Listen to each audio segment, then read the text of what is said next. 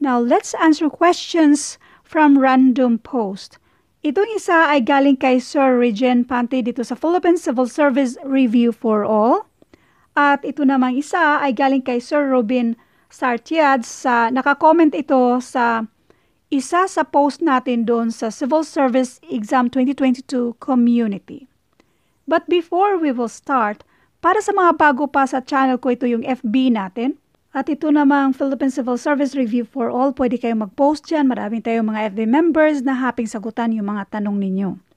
Sa naghahanap ng mga libreng printable na reviewers, punta kayo sa files ng grupong ito. Or para sa detalye kung paano ma-download yan, ilalagay ko yung link sa description ng video ito. At ito naman yung iba pang mga FB groups na lagi nating tinatambayan at FB pages na posibleng makatulong sa inyo. Now, dito na tayo sa una. Find the value of x. Ano daw value ni x? If y is equal to 8. Ang equation na andito, 2x plus 4y equals 50. Ang value daw ni y dito ay 8.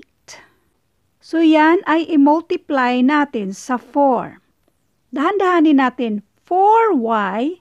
Ibig sabihin yan ay 4 times y. Ngayon, ang value ni y ay 8. So, 4 times 8 equals 32. So, itong si 4y, ang value ni 4y ay 32. So, i-continue lang natin ito. 2x, balik kinopya lang natin yan. Kopyahin ang operation na plus equals 50. Multiplication muna tayo. 4 times 8, and that is 32. So, plus 2x equals 50. So, itong 32, ito na yon. So, i-delete lang natin yan. Next, ipagsama natin yung mga like terms. I-keep natin si 2x dito. Itong si 32, since pang-add siya or positive number, kapag ma-transfer, magiging negative 32 or minus 32. In other words, nag-minus tayo ng 32 to both sides para ma-cancel si 32 at ang natitira na lang ay 2x. Now, 2x equals 50 minus 32 and this is 18. Now, ang tanong dito, find the value of x.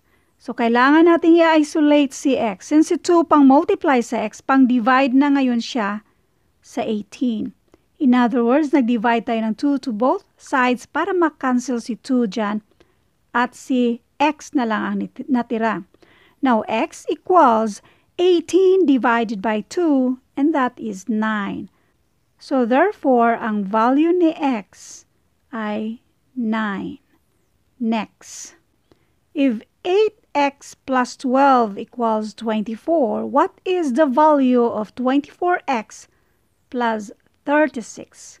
Meron ako nakikitang ibang way sa pag-solve nito. So, let's solve this in 2 ways. Solution number 1. Kunin muna natin yung mismong value ni x dito. So, i-keep natin si 8x, ipagsama natin yung mga like terms. Since si 12 ay pang-add dyan or positive 12 siya, kapag ma-transfer, pang-minus na siya sa kabila. In other words, nag-minus tayo ng 12 to both sides para ma-cancel si 12 dyan ba. So, ang natitira na lang ay 8x. 8x equals 24 minus 12 and this is 12. So, para ma-isolate naman natin si x, since si 8 ay pang-multiply sa x, pang-divide na ngayon siya sa 12. Now, x equals 12, dahan-dahanin natin, divided by 8. Kasi hindi siya perfectly ma-divide. Ilang 8 sa 12? Isa lang.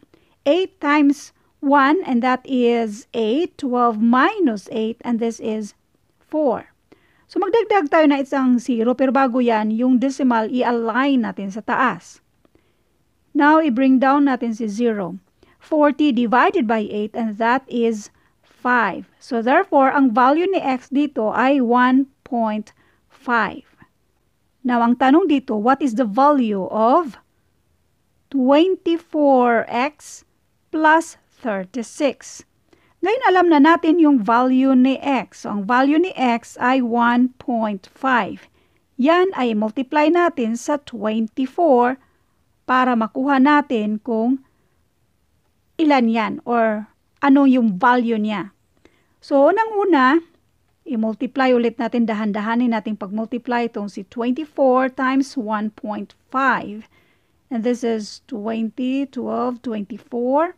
So, i-add natin yan siya. At yung isang decimal, so isang decimal.